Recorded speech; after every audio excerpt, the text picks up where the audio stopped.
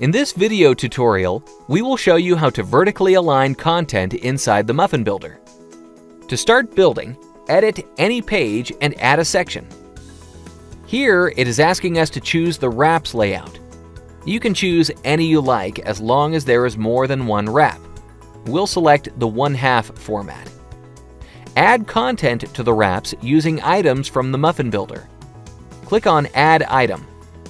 We want our section to look like we showed at the start of this video, and this means that we need to add an image to the left wrap and some text with a button to the wrap on the right. Find the image item from the list. You can use the search option available at the top.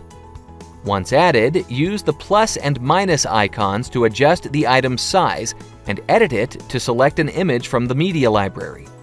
Great! Now let's populate the other wrap with some text. We will use the visual editor item for that. Finally, we will add a button. Okay, now that this is done, let's see what it looks like on the page.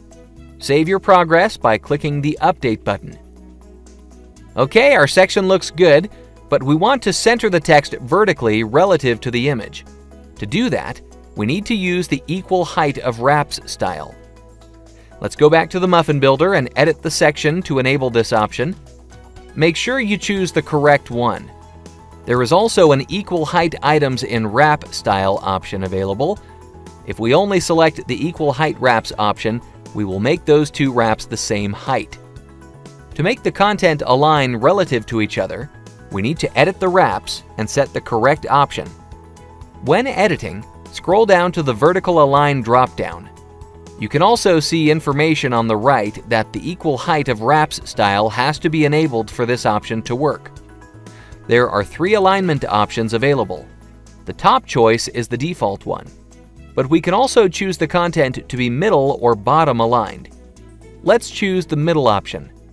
Do this for every wrap. Okay, now let's update the page and see what we've got. Perfect! The content on the right side is in the middle relative to the left wrap.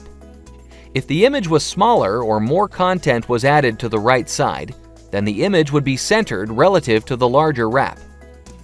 We hope this video made it easier for you to understand how vertical alignment works inside the Muffin Builder. As always, thanks for watching, and remember that if you have any questions, please visit our support center at support.muffingroup.com.